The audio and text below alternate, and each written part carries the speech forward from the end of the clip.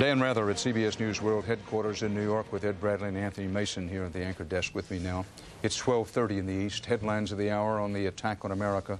41 known dead, thousands still missing. That includes 259 emergency service workers, mostly firemen, some policemen, in the ruins and rubble of the collapsed Twin Towers of New York's World Trade Center. There are 1,700 known injured. The search for survivors is underway and will continue for a long while to come. Pause and note that you may be saying to yourself, well, those figures are pretty low. Indeed, they are. However, there's an immense job of getting through the rubble and debris to find what are expected to be many, many more bodies. In Washington, Pentagon officials expect to find no more survivors of the attack there, though they now believe the number of dead will turn out to be well below 800. Secretary of Defense Rumsfeld told CBS's David Martin a short while ago that while he doesn't know what the final death toll will be at the Pentagon, Secretary Rumsfeld expects it to be, quote, well below the estimated by some 800. The FAA's unprecedented national ban on air traffic remains in place. This is a change from what was expected today. The air travel ban remains in place. Congress reconvened today amid tight security. President Bush has asked Congress to spend whatever it takes to recover from the terror attacks, which the president calls, and I quote him now, acts of war. Now, for the impact on American business, on the economy, on financial markets, CBS News correspondent Anthony Mason. Dan, the impact by every measure is huge. I mean, as you've been talking about, first and foremost, there's a personal impact. I mean, many of these companies today are still in an all-out search to find all of their employees. It wasn't just the World Trade Center. That obviously was the hardest hit. But you're talking about, I mean, across the street from the World Trade Center is the World Financial Center, which is the global headquarters of Lehman Brothers, Merrill Lynch, Goldman Sachs, American Express has offices in there. Those buildings, which are also huge, are inaccessible today. Many thousands of financial workers can't even get to work. Some are trying to work from their homes. In the meantime, I've talked to corporate executives who literally have lists of their employees. They're going down them one by one, trying to find where all these people are. I think we can conservatively say there are hundreds, if not thousands, of financial employees still missing at this hour. Well, Anthony, we haven't talked at all about the effect on businesses. Let's take one area of the economy, the airlines. Now, just in, Midway Airlines has announced it's suspending all flight operations. Hearing the FAA say they will no fly again today, Midway Airlines suspends all flight operations, and 1,700 people employed by Midway Airlines lose their jobs immediately. It's this sort of ripple effect in the economy that everybody has to be concerned about. There's that immediate effect you're talking about, and what economists have been saying for the last 2 days is they're very concerned about a psychological impact. I mean, we've been talking for months here about an economy that's kind of teetering on the brink. And many people have said to me for some time, all you need is one little shock and we may not be able to take it. So the question here is, how much psychological damage does it do to people? Are we going to stop spending money because we just want to sort of huddle in and feel safe and secure? If that happens, the whole economy, not just Midway Airlines, will come screeching to a halt, and we'll tip into recession. Ed? Well, this is a company, Midway Airlines, that was experiencing economic problems before this. So this is that kind of ripple effect. This is the shock that you talk about that pushes them over the edge where they're canceling everything. On the international front, the NATO Council, the North Atlantic Treaty Organization Council, may indeed invoke the Mutual Defense Clause in the wake of this attack on the U.S. Now, this is according to a high-ranking NATO official. This dovetails, Ed Bradley, with what you were talking about, at least we mentioned at the very top of the hour, that what President Bush is attempting to do, and this was the pattern his father, President Bush the elder, used in putting together a coalition to conduct the Gulf War. What they're trying to do is invoke this Mutual Defense Clause, have NATO do that, which gives immediately some weight and of an alliance for President Bush in his efforts to find who did this and to punish those who did it. If this actually happens, it's a very important development. That's the point here. Yeah, I think it's good politically for the president. It's cover that he needs politically to show that he has the support of European allies. But the first problem that he has, that this country has, is who is the target? Who do you go after? In the Persian Gulf War, you had Saddam Hussein sitting in Kuwait, and it took 7, 8, 9 months to mount a coalition to go into Kuwait to move him out. At this point, who is the target? Who are we going after, even with the support of our European allies? And that's the question that has to be answered next. Absolutely, and the only reason for dwelling on this for as long as we have is invoking the mutual defense clause of NATO is no small step. And to have a NATO official indicate that they are indeed moving in that direction is significant. Let's go down to John Frankel, who's in the Wall Street area here in New York. John? Dan, we are now standing at North Moore and the West Side Highway. We're probably about 5 blocks north from where the World Trade Centers stood. You can just maybe make out the smoke there. There's a helicopter flying over the scene now. The smoke now seems to be moving towards the east. That's the direction in which the wind is blowing. We've had an opportunity through the course of the morning to talk to several people, most of them volunteer rescue workers who have been close towards the wreckage. We want to describe some of the wreckage to you at first. We were over by the Church and Reed intersection, and if you look down towards the area, you can see there is a sort of awkward-looking sculpture. That's what it appears to be, and what it actually is the steel beams that sat on top of the World Trade Centers. And when the buildings collapsed, they fell straight down and were impaled in the ground. We're also told that the rubble in many places is waist high. There is a coating of dust on almost everything that wasn't burnt and just disappeared completely. The area is under tight control at this time.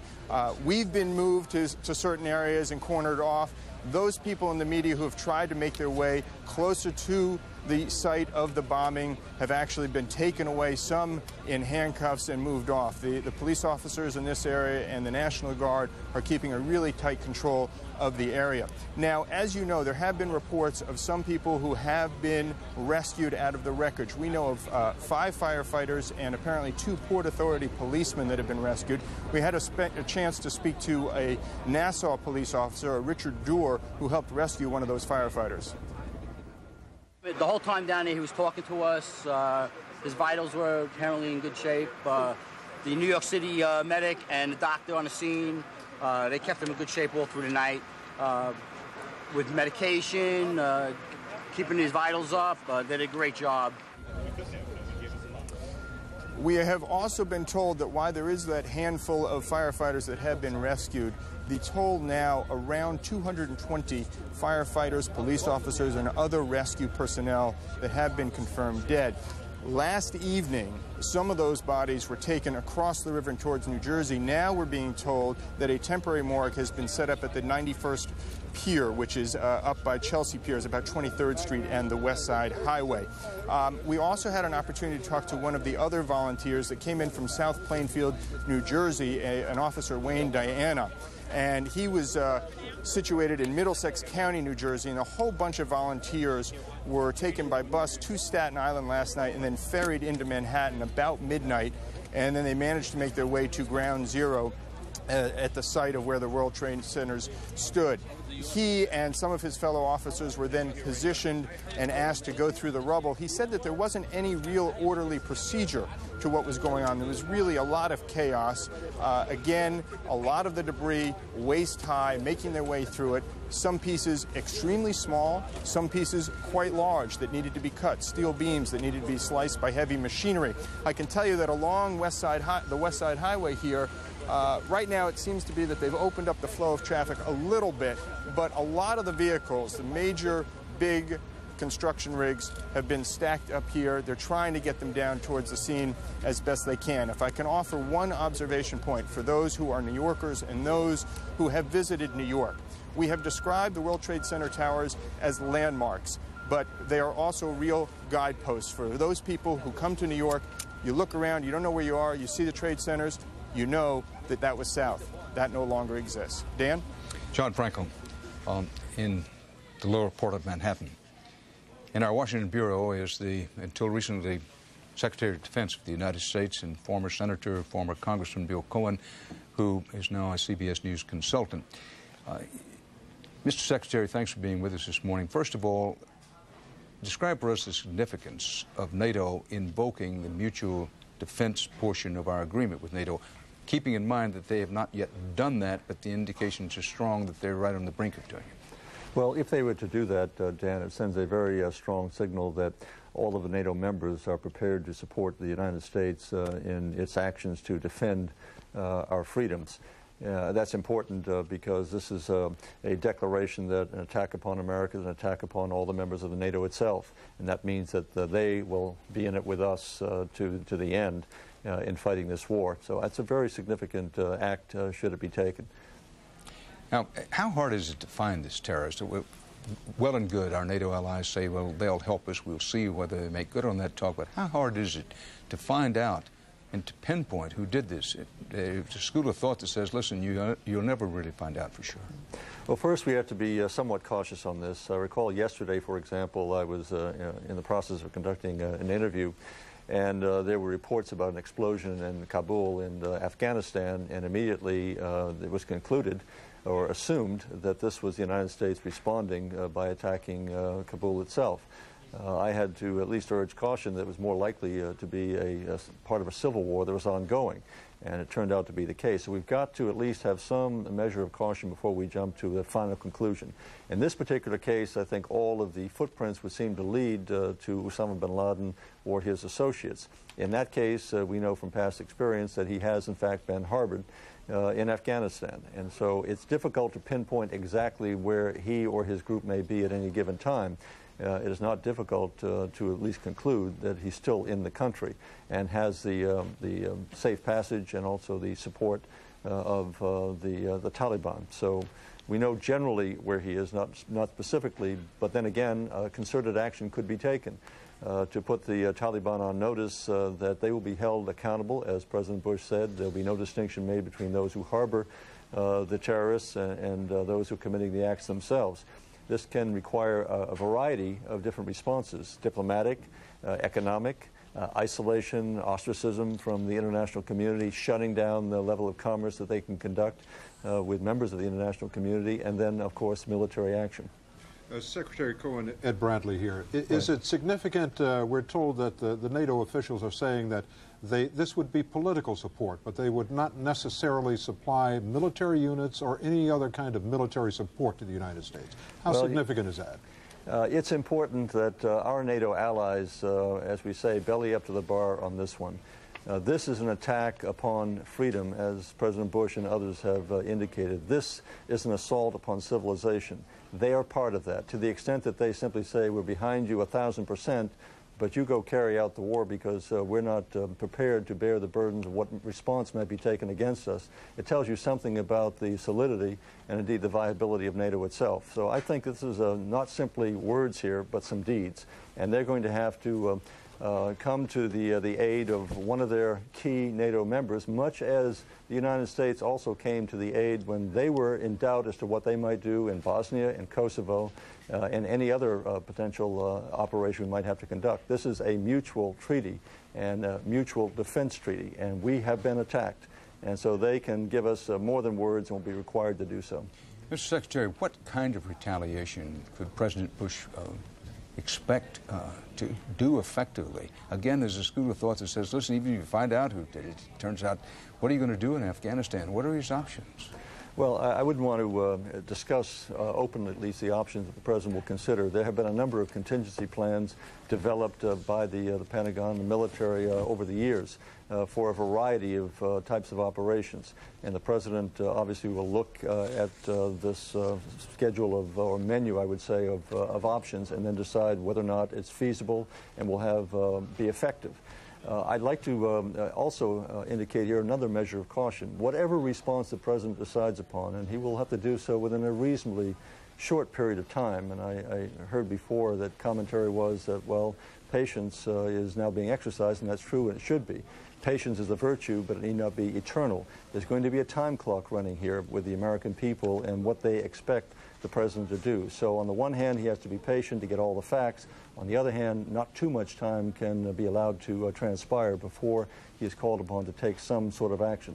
Second point is that what we have to do is to make sure whatever action is taken, be it diplomatic, economic, or in this case military, or a combination of all three, that it be really well thought out and well executed. The last thing we want to do is have what happened yesterday, is have the scene switch to a fuel dump exploding over in Kabul, with the focus being on what was taking place there. We want to remind the world and the American people what has happened on our soil. Those two trade towers have now collapsed with the assault upon the Pentagon. This is the image we want to keep very much in the mind of our allies as well as our adversaries, because this is what's going to galvanize the American people to sustain a long-term commitment against this war against terrorism. Former Secretary of Defense Bill Cohen, we'll be talking to you as the day and evening goes along. Let's check in now with our chief Washington correspondent, Bob Schieffer. Bob? Good afternoon, Dan. You know, I was struck listening to former Secretary Cohen just now when he said that it's time and we're going to have to ask our allies, our NATO allies, to belly up to the bar.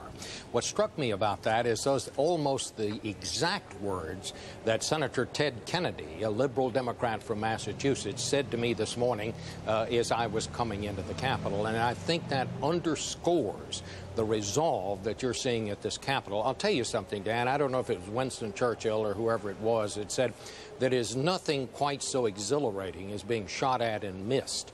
The people at this Capitol think they were shot at. When they evacuated this Capitol yesterday and people were running out of this Capitol, it was because the police had told them there was an aircraft coming toward the Capitol. Now, whether that was or not, whether the plane that crashed in Pennsylvania was indeed headed for the Capitol, perhaps we will never know.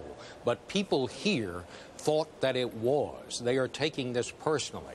I've never seen such unity. Trent Lott was on the floor of the Senate today saying we need to be on a war footing. When the president said this was an act of war, it was what Democrats and Republicans were waiting to see here. Tom Daschle, the leader of the Democrats, in another show of unity, said, I am outraged as a senator at these acts. Now, both houses are going to pass a joint resolution strongly supporting the president in tracking down and punishing the people who did this. Then later tonight, there's going to be a prayer vigil here. But this was a shaken Capitol, Dan, and people here are not going to soon forget the events of yesterday. Bob Schieffer, thanks. Bob, live from the Capitol of the United States. In Lower Manhattan, where they search for bodies, and for that matter, they're still searching for people who may be alive in the rubble. They found some overnight. Hopes run high that they can find some more. But many people are down in Lower Manhattan looking for information, any information on missing relatives. And one of those people searching is Sean Manning, whose wife worked on the 100th floor of the World Trade Center. Thank you for being with us, Manning. Tell us what you're doing at the moment. Right now, me and my brothers, they're on the west side, and me and my best friend are going towards hospitals and shelters, just leaving flyers and checking the list to see if she's been found. When did you last hear from her? 7 o'clock in the morning. She hopped on the 7:35 train from Locust Manor in Queens on the Long Island Railroad, and a couple of her friends said she went inside the building when the first plane hit. I don't know if she went upstairs or if she was downstairs, but that was the last I heard from her. And where have you been looking? How have you been looking? We've been calling on phones. Today was the first day they allowed us to come into the city. I went to Bellevue right across from me. I went to Beth Israel. We stand online at NYU. I got my brothers who's on the other side of town at St. Vincent and Lenox Hill. I got another brother who's in Jersey checking those hospitals out. I have another brother who works for the MTA that's checking out all those people that was in the subways. So my whole family and all my close friends we just putting the message out, just hoping that she's alive and tell her to call home. That's all we want. Sean Manning, good luck to you, and thanks for talking to us this morning. Thank you, Dan. Thank you for giving me the time. Ed Bradley, here we have, we talk about NATO invoking its mutual defense pact. We talk about the impact on financial markets, Midway Airlines suspending Operation Firing People. But here in microcosm with this young man desperately searching for his wife. This is the cutting edge of this story right now, and it will remain that way for quite a while. And I think a lot of people remember the Murrah bombing in Oklahoma City, where you had rescue workers pulling people out, I think, for 15 days after the explosion. They found someone alive and pulled them out. And I think there is that kind of hope that people have. But the difference between the Murrah building in Oklahoma City and the World Trade Center, there you had 8, 9 stories collapsing. Here, you had more than 100 stories coming down on top of people there. And the reality is that, yes, some people will survive, but it's much more difficult to survive that than to survive the Murrah building in Oklahoma City. Anthony Mason, you spoke earlier that, yes, there's an effect on the economy, yes, there's an effect on the markets. The World Trade Center was right at the heart of Wall Street and trading, but so many of the people who worked there are searching for survivors first, searching for their own family members, and never mind the accounts, never mind what's happening to the economy of the markets. People come first. Dan, we've talked about this in many ways, but in every town around New York City, in every suburb in New Jersey, in Westchester County, in Rockland County, somebody knows somebody who's got somebody who works down, you know, at the World Trade Center or Wall Street. I mean, I know the wife of a minister last night in the town where I live spent her whole evening calling every member of the congregation to make sure everybody was home. And I know of somebody in that town who did not come home. And I think everybody in New York City has a connection like that right now. So everybody is feeling, in this area, is feeling this very personally right now. And that is the heartbeat of this city at this moment. Let's go to Washington and Bob Orr for more information on what is and is not happening with America's airlines and our transportation system. Bob? Well, Dan, for the moment, all flights remain grounded. We're still in this unprecedented national ground stop. And frankly, the people inside the FAA are wrestling with what to do. Do they take the risk of opening the system too soon, or do they go too slowly and send the message that the system has been badly damaged? While that's going on, though, there are some interesting new developments that we're learning about that tell us a little bit more about exactly the sophistication involved with the hijackers who took control of these airplanes. From sources today, we understand that in at least 2 of the cases, 2 of the 4 airplanes, the transponders were apparently deliberately turned off. Now, transponders basically are radio signals that send information to controllers about the plane's altitude, the speed, generally the direction. It is the main radar signature. But we believe now that in the second jet that hit the World Trade Center and in the plane that came into the Pentagon, that these transponders were turned off. Now, somebody has to know a little bit about cockpits to know how to do that. The importance of that is that for a while, these planes, these flying bombs loaded with fuel, were flying there where air traffic controllers didn't have a real good sense of exactly where they were, didn't know how high they were, didn't know exactly where they were going, didn't know their speed. That's important because if there was any level of warning after the first attack at the World Trade Center, the second one came in, and at least for the last bit, was flying blind. So the air traffic controllers could only watch in horror on the radar screens without knowing a whole lot about what that plane was doing, Dan. Bob Orr, live in our Washington Bureau. Let me show you something now that we weren't able to show you before. This is a new bit of video, give you some perspective on what happened yesterday from the space station high in space. This is what it looked like as the World Trade Center was hit. And the smoke from the fires. Our prayers and thoughts go out to all the people there and everywhere else. Here I'm looking up and down the East Coast to see if I can see anything else. And to the people in Washington. The astronaut up there talking, where you can see right in the lower right-hand part of your screen a huge white blob. Keep in mind the distance up. I don't know offhand, but something like 150 or 80 miles up. To see that picture, if we could re-rack that tape for just a moment, and from that high up, you have this sweep of the East Coast of New York Harbor, and then the fire and smoke. It was one thing to show you a picture for some rooftop here in Manhattan, another to show you the bellowing smoke just moving along the street like some monster it was. It's another to see it from that high up in space. Perhaps we can get that picture up for you. as time goes along. If you're at home anywhere in the country and asking yourself, what can I do? I mean, is there anything I can do? You may want to consider contacting the Red Cross or your local hospital to try to donate blood. Now, I want to make sure that there's an understanding here that some places in New York City, particularly in Manhattan, over the last 24 hours, they said, look, we have enough blood for the next 4 or 5 days, but we don't know where we're going. Right now, we're told that there are urgent appeals for blood across the country. Now, blood supplies have been in short supply for some little while. So if you're asking yourself, what can I do? Consider contacting the Red Cross, your local hospital, and give some blood. If it doesn't help directly in what's happening in New York and Washington today, it will wind up helping someone.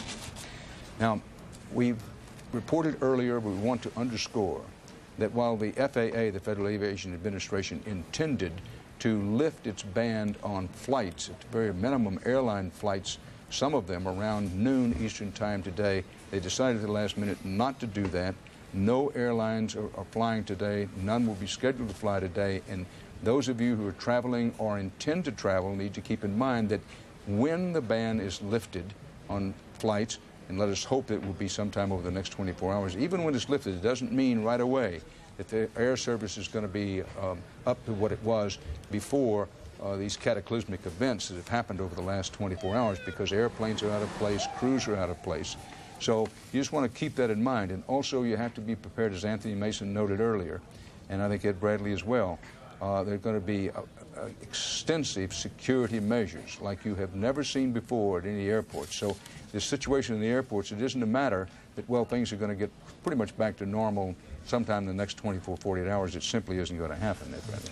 Well, and also we've had warnings about this, Dan. I mean, this is nothing new. The GAO and the Inspector General found problems with both the people who work at airports screening luggage and checking passengers, as well as the equipment that they used.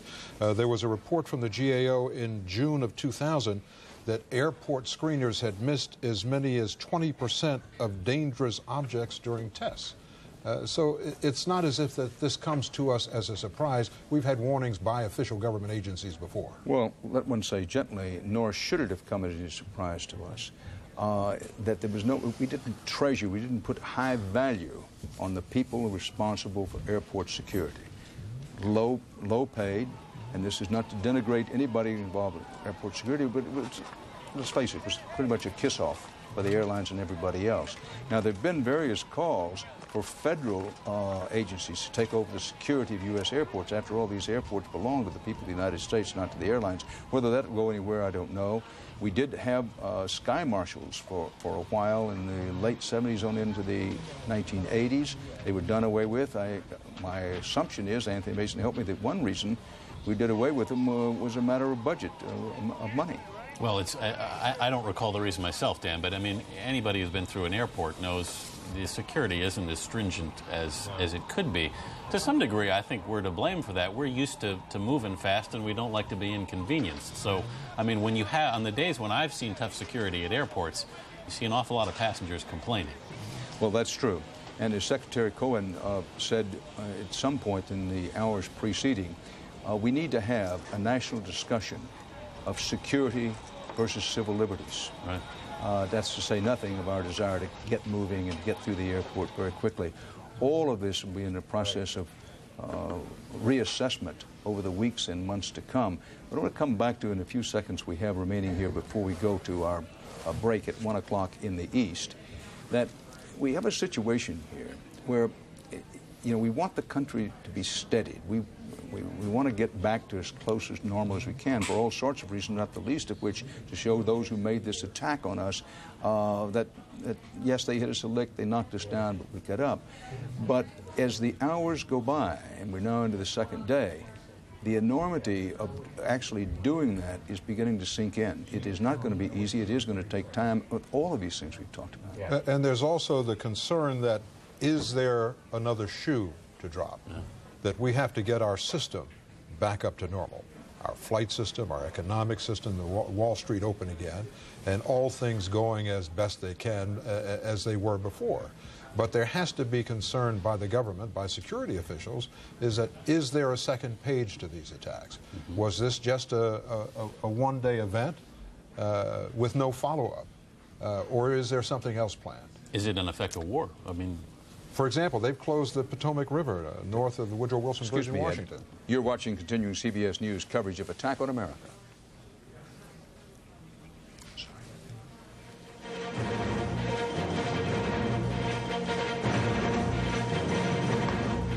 Attack on America.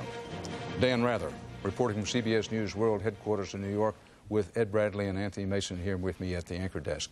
It's 1 in the afternoon in the east, and this is what lower Manhattan looks like. Smoke still bellowing high into the sky 28 hours after 2 crashing hijacked airliners toppled the twin World Trade Towers. New York City Mayor Giuliani says 259 uniformed city officers, that includes firemen and police, remain unaccounted for, and that scores of dump trucks swept the night hauling away rubble. Here's the latest. The FAA had hoped to lift its unprecedented ban on commercial flights at noon, but this has not yet happened. The FAA, in effect, has reversed its previous decision. We simply don't know what they're going to decide about resuming flights. President Bush calls the attacks, quote, acts of war. Here in New York, the confirmed death toll is 41 officially, with 1,700 injured. That toll will go dramatically up. There's a huge problem of clearing away the rubble and finding the dead, and for that matter, people who may still be alive. The mayor says, quote, a few thousand are missing.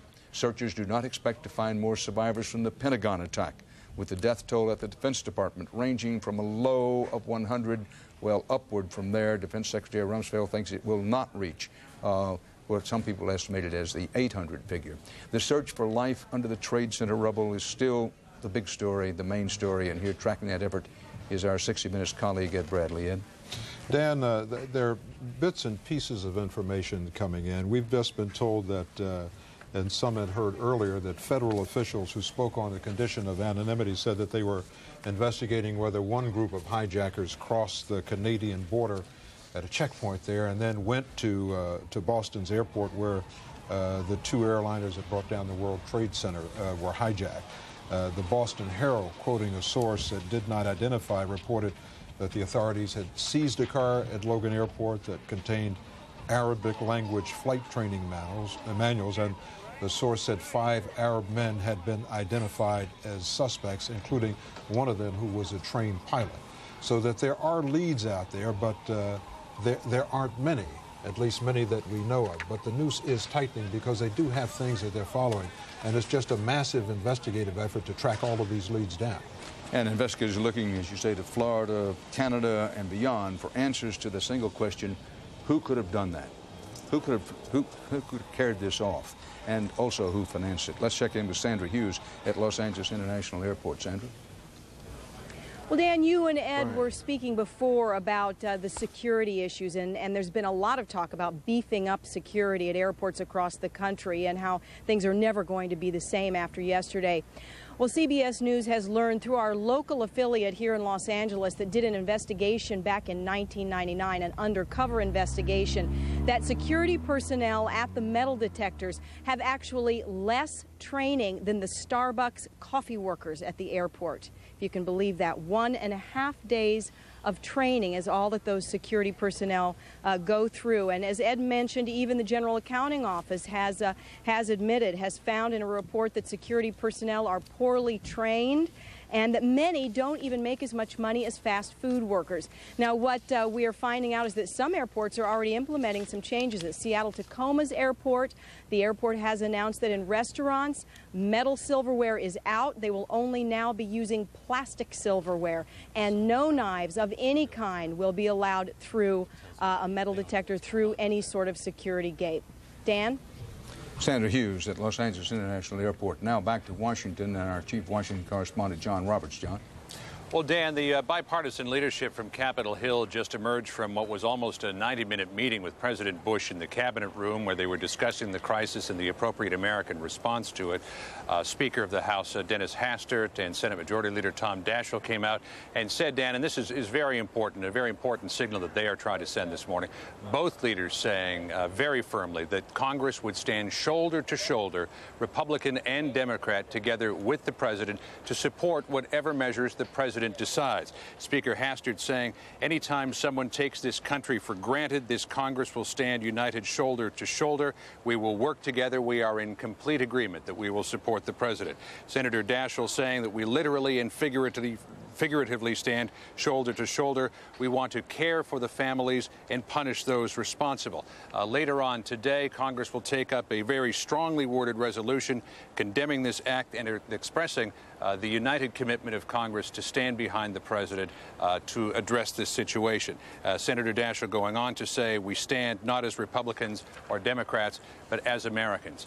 Now, earlier today, Dan, following his meeting with his National Security Council, including Secretary of State Powell, the Vice President, Secretary of Defense Rumsfeld, Condoleezza Rice, his National Security Advisor, and others, the president issued some of his strongest language yet in response to the terrorist attacks yesterday, saying the deliberate and deadly attacks that were carried out yesterday against our country were more than acts of terror. They were acts of war. Now, the declaration that these were acts of war certainly does not trigger an official declaration of war by this country. There is some question as to whether who you would issue that declaration against, even if you were. But certainly, Dan, it ramps up the language, and in ramping up the language, it ramps up the commensurate response as well. We spoke yesterday to some degree of how justice did not necessarily mean bringing whoever was responsible to the United States to set them before the bar of justice. It would probably mean a decisive and punitive military attack, Dan. And this charged language this morning about these being acts of war certainly leads in that direction. Dan? Well, John, when you talk about decisive military action, let's review what kind of, quote, decisive military action is possible, even when and if they determine somebody to attack. Well, Dan, you'll remember following the embassy bombings in Eastern Africa, there was some criticism of the Clinton administration that they fired a few cruise missiles at some sandhills in Afghanistan, and what damage did they really do? There, of course, was the damage to some facilities in and around Khartoum in Sudan. But what did that really accomplish? Osama bin Laden, if they were trying to get him, certainly escaped from that. Let's not forget, though, who was backing up the president's language about decisive and punishing retaliation here. We're talking about Colin Powell, whose doctrine was overwhelming force during the Persian Gulf War. We're talking about Donald Rumsfeld, who is a seasoned veteran of the Pentagon, and we're talking about Dick Cheney, who, as Secretary of Defense under George Bush the Elder, prosecuted the Persian Gulf War. These are people who have experience in using force, Dan, and the experience that they have in using force is to use as much as possible to get the job done. Now, not saying that in this case they will be able to do that, but at least that's the philosophy from whence they come. John Roberts at the White House. Ed Bradley has a developing story, granted a side story for the moment, a developing story in Boston, Ed. Well, Dan, as you know, two of the planes were hijacked in Boston. We've just been told that a SWAT team composed of FBI officers as well as Boston police officers have stormed into the Westin Hotel in Boston's Back Bay. They're heavily armed. They went in carrying shields. We don't know if this is related to the hijacking in Boston, but they're moving in and apparently searching through the hotel. There are, as we said, dozens of police officers and FBI agents who are now inside the hotel. What they're doing, we can't say for sure, but it certainly would seem to be related to the continuing search for people who were involved in this hijacking. Well, this photograph is from outside the Westin Copley Hotel, and that's where the FBI bomb squad went in just a short while ago. Details of what that is about, we could only speculate, and that we are not going to do. But this is the live picture in Boston of where this FBI SWAT team in full gear, including bullet-resistant vests and automatic weapons, has just gone into this hotel. As I say, no one knows what that's about, but it'll be interesting to see as time goes along. Well, there was one graphic before that said they had 700 leads. So they have to follow up a lot of these leads. This may just be a case of them trying to follow it up. Very well could be, and we mentioned the FBI, but also, as you see, the Boston police helping the FBI there, and it was, if anything, the police who came in numbers. This is not unusual. The FBI says, listen, we want to go in here, and we don't know what kind of situation we're getting into, and they call for help from the local police force and get it. So we'll try to keep you posted as time goes along about what that was about in Boston. We simply don't know at the moment, although, as Ed Bradley points out, the probability is that among the 700 leads, the FBI prioritizes and, for whatever reason, decided to go into that hotel in Boston and follow up on a lead. Let's check in with retired U.S. Army Colonel Mitch Mitchell, our old friend from the Persian Gulf War, who was near the Pentagon when the plane went down yesterday. Colonel, always good to see you. What was it like? Nice to see you, Dan. It was a tragic event, Dan. We saw the last 7 seconds of Flight 77. We were driving south on Route 395, which butts up against the Pentagon. We were exactly adjacent to the Pentagon when I looked out in front of me and saw the American Airlines plane coming right across the highway directly in front of us at a distance of about 100 feet and an altitude of no higher than 20 feet. We thought it was going to hit us. All I had time to say was, it's going to hit the Pentagon. We turned and looked and watched it slam into the building. It was a terrible thing to see, Dan. I wish I'd never seen it. Well, Colonel, one question has been asked me, and I don't have the answer, and perhaps you do. These hijacked aircraft were in the air for quite a while. They made unusual turns, to say the least. Why doesn't the Pentagon have the kind of protection that they could get fighter or interceptor aircraft up, and if somebody's going to plow an aircraft into the Pentagon, that we have at least some line of defense? This is one of the most difficult attacks to defend against, Dan. Even if we scramble the fighters, it takes time for them to get in the air and get to the location where the attack is going to occur, and they certainly didn't give us much time after they left Dulles Airport. The point is, though, that the air traffic controllers have to determine that there really is an emergency, and it takes some time for them to discern exactly what the situation is, especially when they're dealing with aircraft that are handled by apparently professional pilots who know how to turn off transponders. They're not sure what they have in the air exactly, and so until they can understand what the situation is, they're not going to scramble the military. Only then can the military be effective, and I might add that if they had been called in to shoot down this plane, they would have had to shoot it down at ground level and caused a number of civilian casualties on the way into the Pentagon. Probably the lesser of the two evils, but it was a lose-lose situation. Colonel, thank you very much, and we'll be talking to you as the day and the evening goes along. Dateline Boston, heavily armed police and FBI agents swarmed into a downtown Boston hotel, and CBS News 48 Hours producer Josh Yeager is on the scene. Josh, tell us what happened at the Boston Copley. Dan, I'm standing in front of the Boston Copley Hotel, one of the most chic hotels in Boston. Security is heavy and tensions are high here. There are at least 30 armed Boston police officers here, an EMS, Emergency Medical Services truck. I saw several ATF agents entering the building. It's been reported here that police are interested in this building because there's rumors of a suspect on the 16th floor. While I have not seen any FBI personally, it has been reported that FBI are inside the building. Police, within the last 5 minutes, have moved the crowd of roughly 2,000 citizens and press back from the front door of the hotel. And I say again, tensions are high. We are waiting, find out what's going to happen, and we are not alone. Dan? Josh Yeager on the scene in Boston. By the way, law enforcement sources say no arrests were made. Ed Bradley? Yeah, no arrests were made. No arrests have been made so far, no.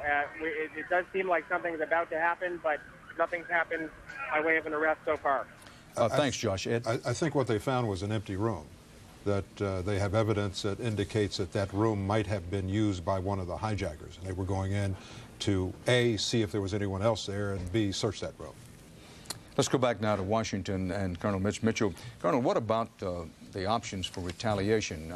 By the way, before you answer the question, let me point out to our viewers, we swing with the news here, And what looked like a story developing in Boston turns out, for at least the moment, to be a lot of picture and not much story. Now, Colonel, thanks for bearing with us. Let's talk about the retaliation options. There's a lot of tough talk coming out of Washington, but as we know, talk is cheap. When you get down to the reality, what retaliation options are there? Dan, the smart thing to do is to get the proper intelligence about what actually happened and why it happened and who was responsible for it. Once you pinpoint the responsible party, and of course everyone is saying it's Osama bin Laden, and I believe that too, once you've determined that, then you go for the target. And you have to have a specific plan, just as if you were engaging in an invasion. It's a military operation. It has to be carefully planned out and very, very carefully executed. And all those things take time. You want to make sure that you don't cast your net out there and come up empty. You've got to catch the guy the first time you go after him.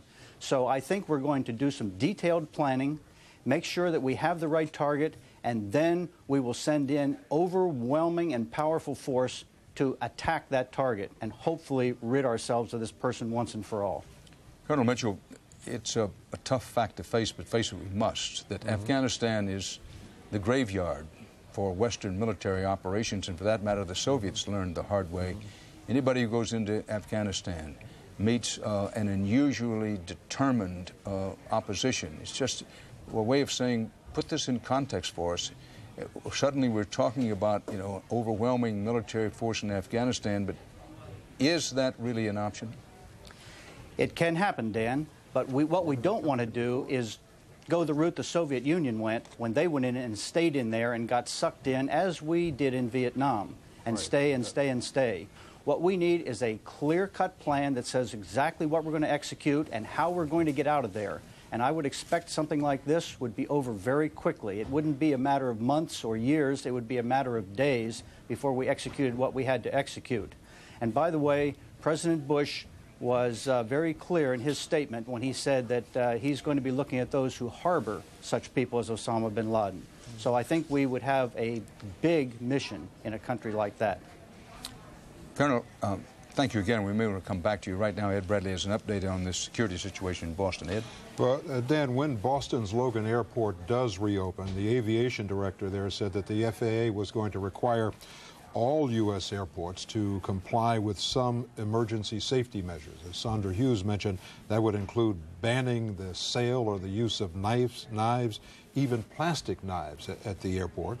They want to evacuate and sweep all of the terminals in this country with K-9 teams, and they want all U.S. airports to comply with some emergency safety measures.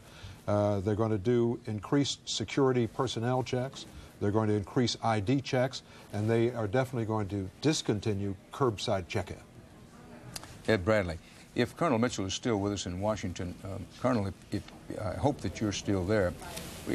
What about the arguments, and we've heard some on the air the last few days, that, look, American intelligence and our whole decision-making apparatus in Washington is so focused on Osama bin Laden and not even seriously considering the possibility that some state-supported terrorist operation may be, if anything, working in conjunction with Osama bin Laden. And, of course, the name Saddam Hussein comes to the tip of the tongue pretty quickly. Yes, Dan. There has to be some state sponsorship in here.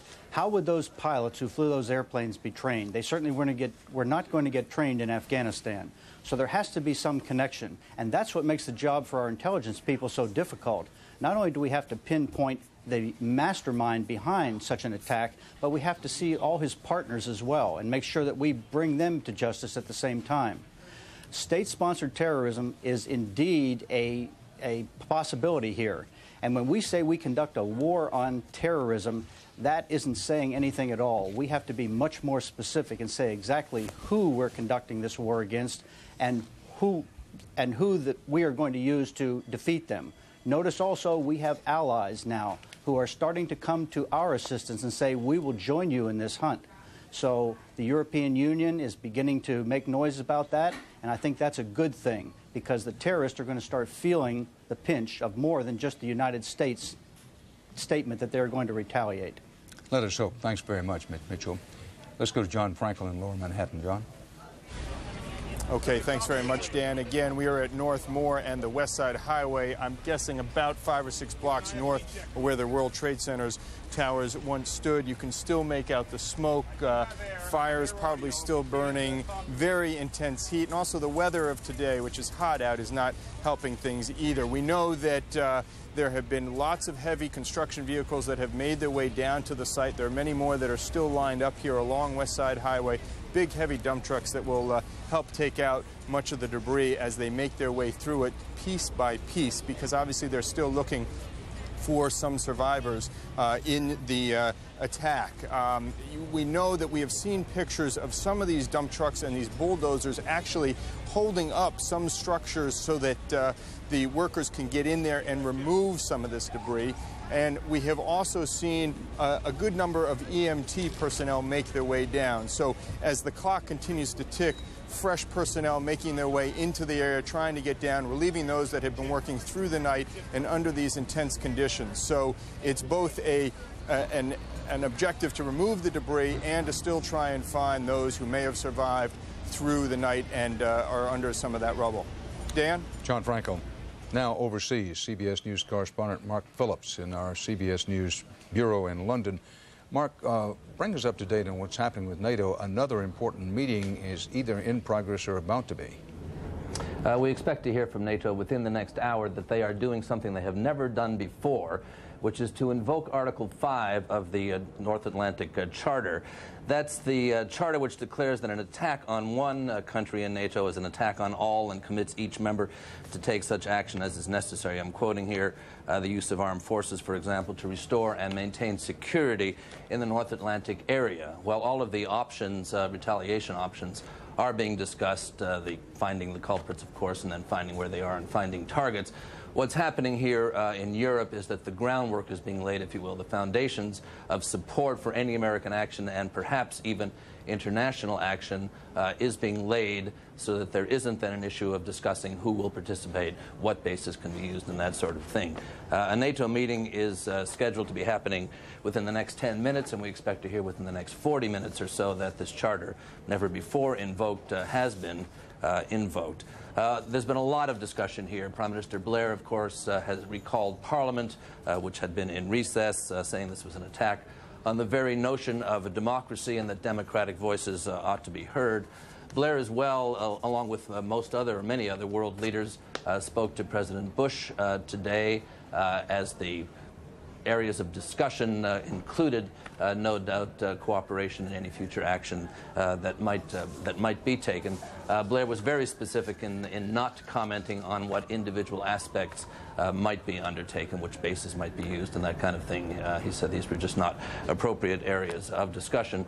And one final area, one final interesting point is that there was another statement today from the Taliban regime in Afghanistan, basically saying that any attack would only sow the seeds of further anger and further hatred in the region. Dan? Mark Phillips in London for developments, and there are some breaking at the moment. Jim Stewart in Washington. Jim.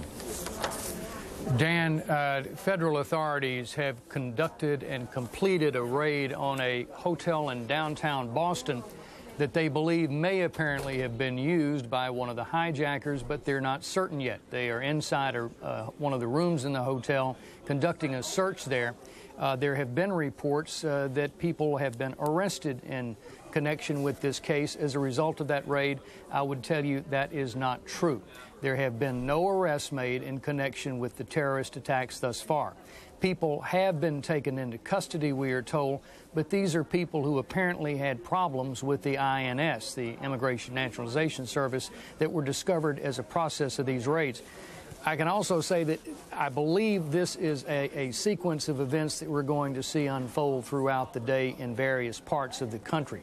Some of this comes as a result of intelligence tips and intelligence communications intercepts, and some of it is coming as a result of a study of the flight manifest, people who were on that flight that they think deserve more attention, relatives of people on that flight who they think deserve more attention.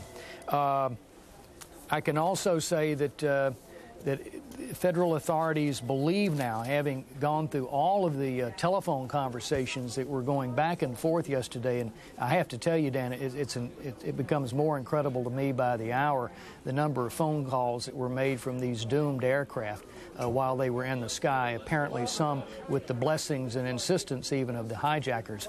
This one, however, apparently did not have their blessing. A person phoned from Flight 93. This is the United aircraft, recall, that left Newark and was en route to San Francisco and crashed in Pennsylvania. This passenger called and said that a fight had broken out apparently between other passengers and the hijackers, and that the passengers were attempting to control the aircraft. The conversation ended then. The presumption is that this fight led to a loss of control. The airplane was, we are told, was at approximately 500 feet level flight when it nosed into the ground. In other developments today, the FBI is also conducting search warrants, as we reported earlier, at 2 commercial flight schools in Florida.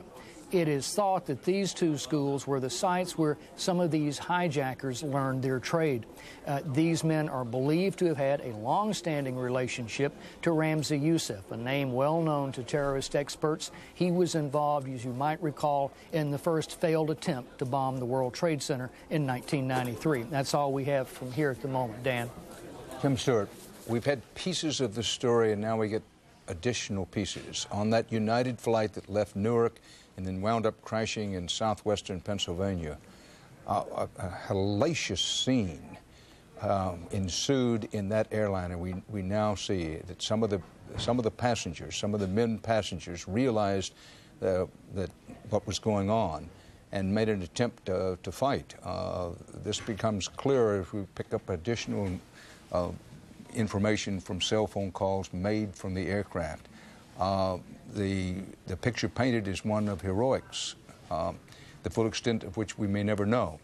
But the picture does begin to get filled out, that this aircraft had turned around, was being headed back toward Washington, or in the area of Camp David, the presidential retreat.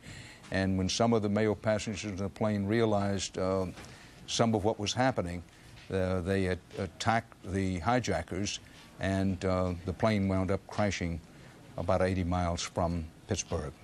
Anthony Mason, let me check with if there are some developments on the financial page in this last hour. Bring us up to date on that. We've got a joint statement, Dan, from the finance ministers and the central bankers of the group of 7 nations. These are the 7 wealthiest nations.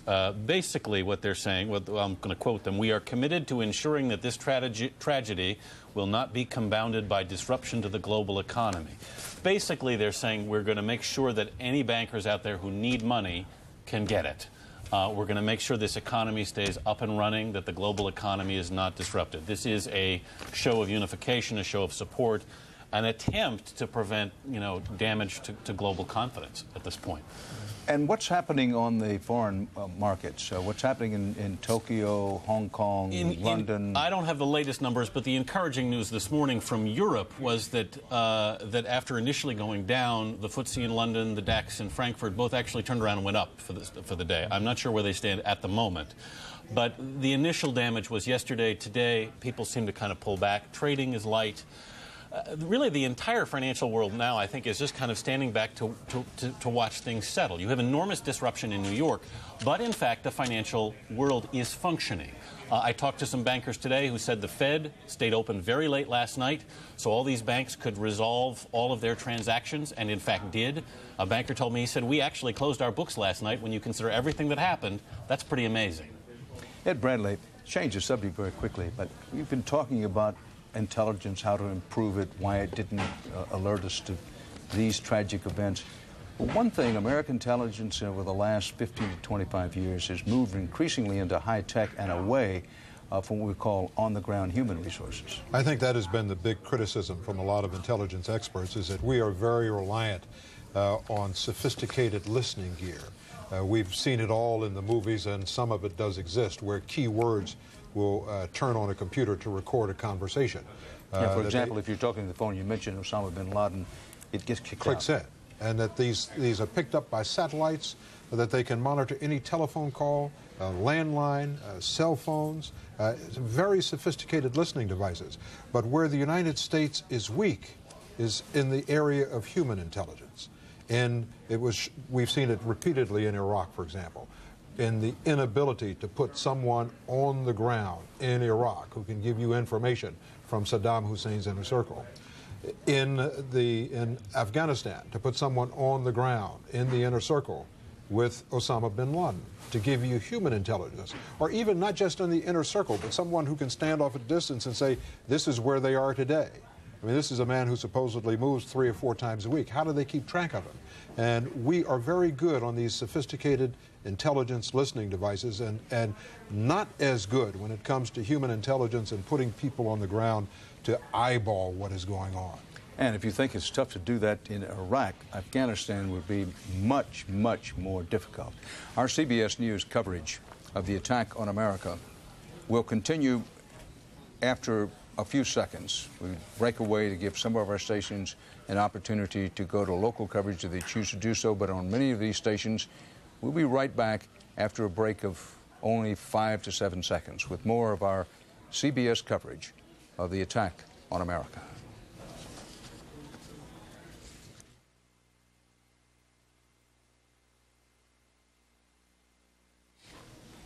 Hello again, Dan Rather.